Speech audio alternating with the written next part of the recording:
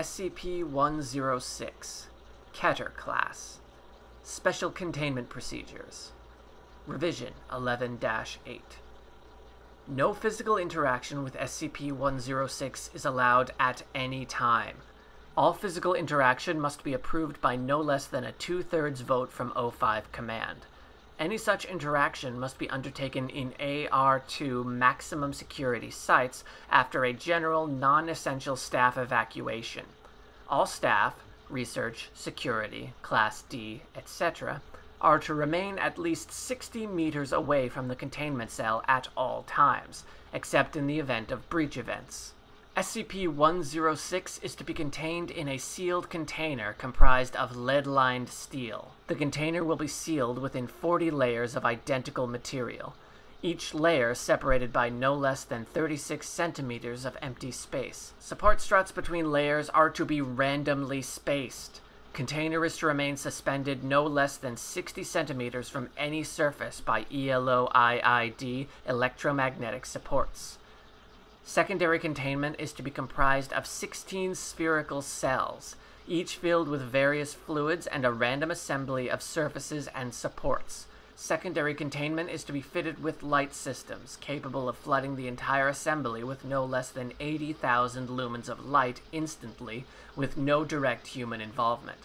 Both containment areas are to remain under 24-hour surveillance. Any corrosion observed on containment cell surfaces, staff members, or other site locations within 200 meters of SCP-106 are to be reported to site security immediately. Any object or personnel lost to SCP-106 are to be deemed missing or killed in action.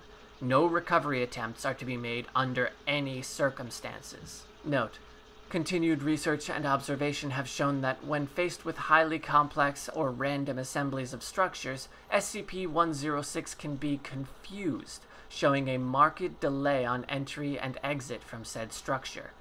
SCP-106 has also shown an aversion to direct, sudden light. This is not manifested in any form of physical damage, but a rapid exit to the pocket dimension generated on solid surfaces. These observations, along with those of lead aversion and liquid confusion, have reduced the general escape incidence by 43%. The primary cells have also been effective in recovery incidents requiring recall protocol.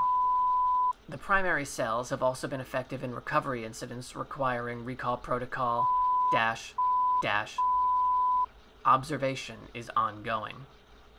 Description: SCP-106 appears to be an elderly humanoid with a general appearance of advanced decomposition. This appearance may vary, but the rotting quality is observed in all forms. SCP-106 is not exceptionally agile and will remain motionless for days at a time, waiting for prey.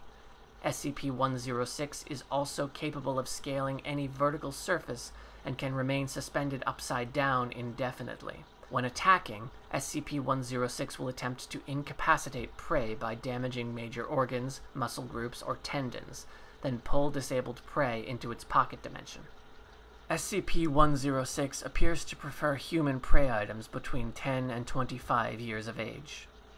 SCP-106 causes a corrosion effect in all solid matter it touches, engaging a physical breakdown in materials several seconds after contact. This is observed as rusting, rotting, and cracking of materials, and the creation of a black, mucus-like substance similar to the material coating SCP-106. This effect is particularly detrimental to living tissue and is assumed to be a pre-digestion action. Corrosion continues for 6 hours after contact, after which the effect appears to burn out. SCP-106 is able to vanish inside solid matter, entering what is assumed to be a form of pocket dimension. SCP-106 is then able to exit this dimension from any point connected to the initial entry point. Examples: entering the inner room of a wall and exiting the outer wall, or entering a wall and exiting from the ceiling. It is unknown if this is the point of origin for SCP-106 or a simple lair it has created. Limited observation of this pocket dimension has shown it to be comprised mostly of halls and rooms with entry.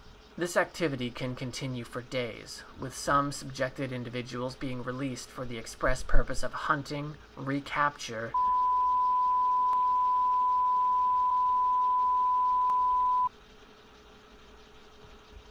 Addendum. SCP Review Notes. Due to the exceedingly difficult to contain nature of SCP-106, SCP is to be reviewed every 3 months or during a post-breach incident. Physical restraints are impossible, and direct physical damage appears to have no effect on SCP-106. Current SCP, as of revolves around basic observation and immediate response. Previous, more proactive special containment procedures have been recalled due to the events of breaches and notes on behavior. SCP-106 appears to go through long periods of dormancy, in which it will remain completely motionless for up to 3 hours. The cause for this is unknown. However, it has been shown that this appears to be used as a lulling tactic. SCP-106 will emerge from this state in a very agitated state, and will attack and abduct staff and cause gross damage to its containment cell and the site at large. Recall Protocol. SCP-106 appears to hunt and attack based on desire, not hunger. SCP-106 will attack and collect multiple prey items during a hunting behavior incident, keeping many alive in the pocket dimension for extended periods of time. SCP-106 has no determinable limit and appears to collect a random number of prey items during an event. The inner dimension accessed by SCP-106 appears to be only accessible by SCP-106. Recording and transmission devices have been shown to still operate inside this dimension, though recordings and transmissions are very degraded. It appears that SCP-106 will play with captured prey, and appears to have full control of time, space, and perception inside this dimension. SCP-106 appears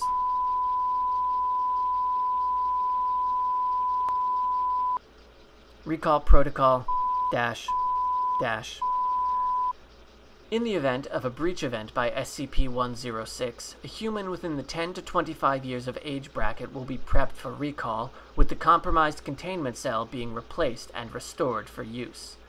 When the cell is ready, the lure subject will be injured, preferably via the breakage of a long bone, such as the femur, or the severing of a major tendon, such as the Achilles. Lure subject will be placed in the prepped cell, and the sound emitted by said subject will be transmitted over the site public address system. SCP-106 will typically begin to gravitate toward the lure subject within 10 to 15 minutes after hearing the subject. Should SCP-106 not respond to the initial broadcast, additional physical trauma is to be administered to the lure subject at 20-minute intervals until SCP-106 responds. Multiple lure subjects may be used in the case of major breach events. SCP-106 will typically enter a dormant state after finishing with a lure subject. In addition, subjects may